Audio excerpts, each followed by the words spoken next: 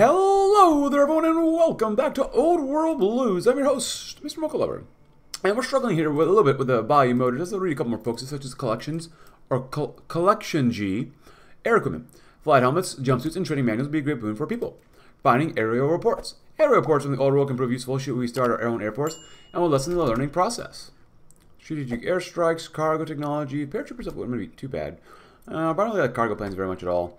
Tactical destruction. I mean, really, I just do mostly aerial dominance. It makes most sense, probably. Or this one actually does.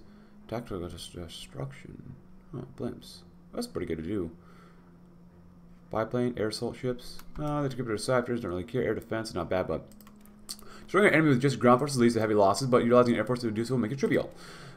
Utilizing air power. Operation Rolling Thunder would wipe out our foes. What even is Rolling Thunder? Well, it sounds cool, though. Aerial designs. Our aircraft are acceptable as of now, but what about in the future? You must search for the aircraft of the old world to take inspiration or repair. And I did do this just to help bait them into attacking us, so hopefully they can still hold out here. Hopefully, also, like I said, we've been struggling a little bit here. We can't really push out. I mean, we've been doing okay. Last patrol was fighting them too. They've only lost 6,600 to us, so we're definitely struggling right here. I don't want to send too many divisions over here. But, like, we want to make sure we don't lose here. Or you guys just do this and not go there. There we go. Here, take this one. Ooh, what's going on down here? We can go to war with these guys too if we really wanted to, but you know, whatever. Just because we can. Let them attack us a little bit. They might naval invade us, which would be pretty bad, actually. You know, honestly, that would be really bad for us. Whatever. That one, because we can. Tons of air XP. The common market, cool. Got some comms to go through as well, but yeah, let's see. Someone says, can you play the Pacific States to form the American Empire in Kaiser Redux? Maybe. Someone says, as a fan from Houston, can you bless H-Town with a campaign? Yes, I will eventually. Every nation I would play in Old Blues that is possible, I will play as them eventually. Here, come over here just in case. More boat guards, huh?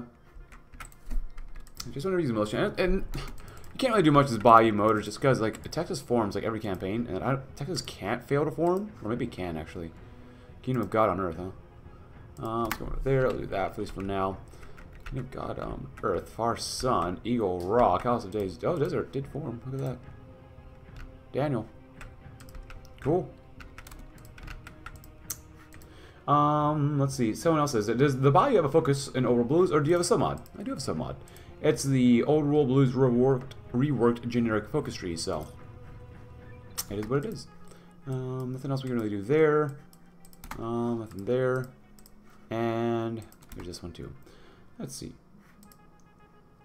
Cool. But yeah, I mean, this is pretty much probably what we can do for this campaign. There's really not much else. I mean, Texas is such a big place. I'd like to take them out, but like, they have quite a bit of manpower. Regular exclusive armies, they're going to have just so much more. So, especially, like, Texas is just huge.